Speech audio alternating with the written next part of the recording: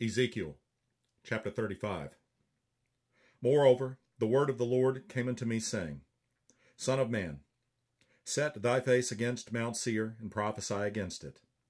And say unto it, Thus saith the Lord God, Behold, O Mount Seir, I am against thee, and I will stretch out mine hand against thee, and I will make thee most desolate. I will lay thy cities waste, and thou shalt be desolate, and thou shalt know that I am the Lord. Because thou hast had a perpetual hatred, and hast shed the blood of the children of Israel by the force of the sword in the time of their calamity, in the time that their iniquity had an end. Therefore, as I live, saith the Lord God, I will prepare thee unto blood, and blood shall pursue thee. Sith thou hast not hated blood, even blood shall pursue thee. Thus will I make Mount Seir most desolate, and cut off from it him that passeth out, and him that returneth.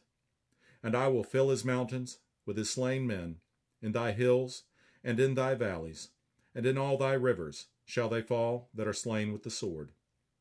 I will make thee perpetual desolations, and thy cities shall not return, and ye shall know that I am the Lord. Because thou hast said, These two nations and these two countries shall be mine, and we will possess it, whereas the Lord was there. Therefore, as I live, saith the Lord God, I will even do according to thine anger, and according to thine envy, which thou hast used out of thy hatred against them.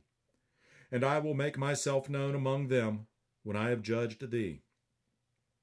And thou shalt know that I am the Lord, and that I have heard all thy blasphemies, which thou hast spoken against the mountains of Israel, saying, They are laid desolate, they are given us to consume. Thus with your mouth ye have boasted against me, and have multiplied your words against me.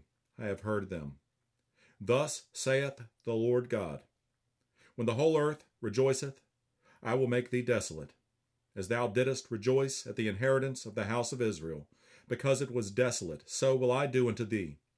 Thou shalt be desolate, O Mount Seir, and all Idumea, even all of it, and they shall know that I am the Lord.